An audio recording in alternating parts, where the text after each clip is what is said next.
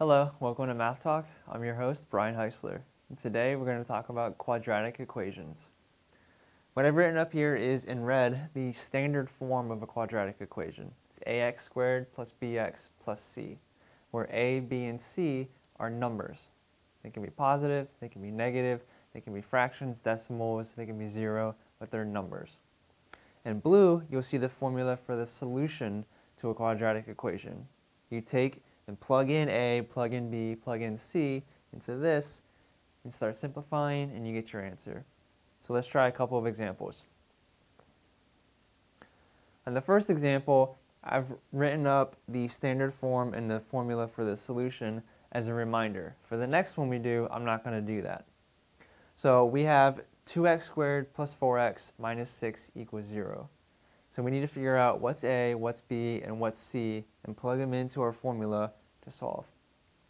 A is the number in front of your x squared term, B is the number in front of your x term, and C is the number all by itself, including this sign, so make sure it's negative because there's a minus sign there. So we're going to plug them in and see what we get. So x equals negative B plus or minus the square root of b squared minus 4ac. So b squared minus 4ac. All that over 2a.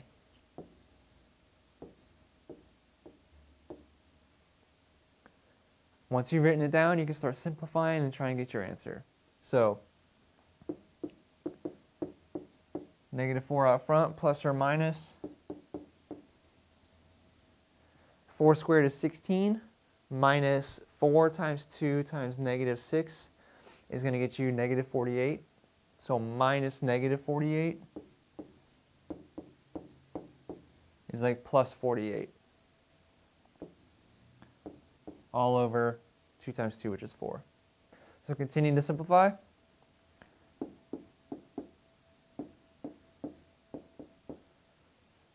Negative 4 plus or minus, make sure that's a plus or minus sign.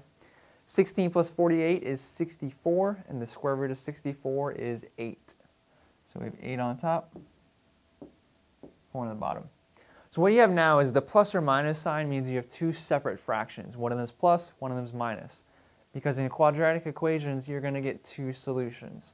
So let's split those up to find our two solutions. Negative 4 plus 8 over 4, and x is negative 4 minus 8 over 4. So simplify each of these and you get your answers.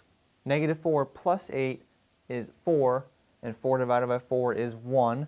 So there's one of our solutions. Negative 4 minus 8 is negative 12.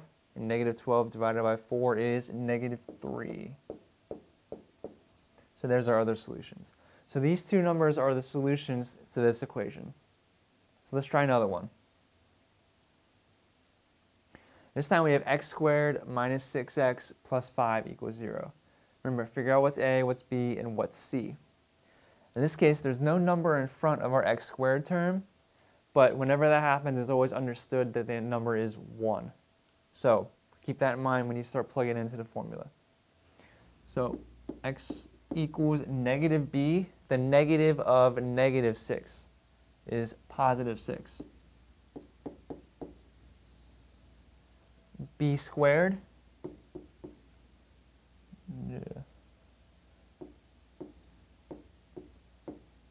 minus 4ac.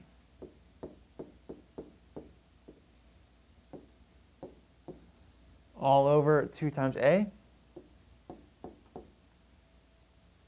and then start simplifying. So 6, negative 6 squared is 36, minus 4 times 1 times 5 is 20.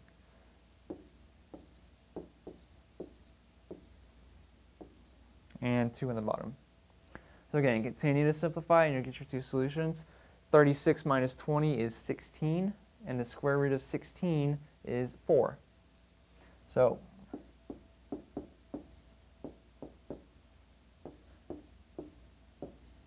Again, what we have is plus or minus, so split them up into two fractions.